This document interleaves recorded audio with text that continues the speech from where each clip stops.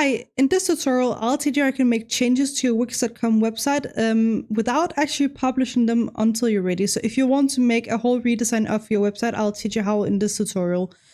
So if you, for example, want to change some small things on the website, or even if you want to change the entire layout of the website, you can do it this way without publishing it until the entire website is ready.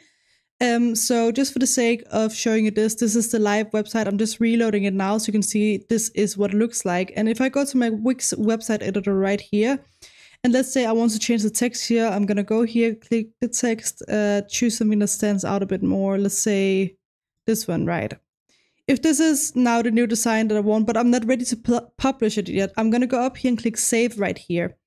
And as you can see, now it's saved and I can click away from it. But if I go on my live site here and reload it, you're going to see that the pizza shop text has not changed yet.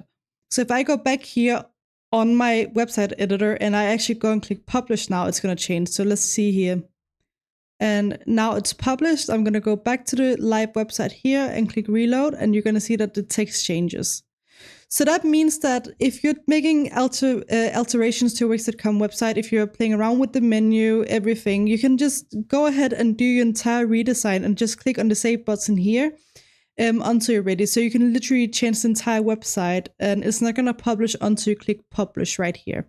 So just make sure if you are making any changes to your website design, not to click publish, but click save. It's also going to auto-save, so any edits you're making, and if the website suddenly crash, it's gonna be saved. But yeah, that's pretty much it, guys. I hope you found this tutorial helpful. Please let me know if you have any questions in the comments below, and I'll try my best to help you.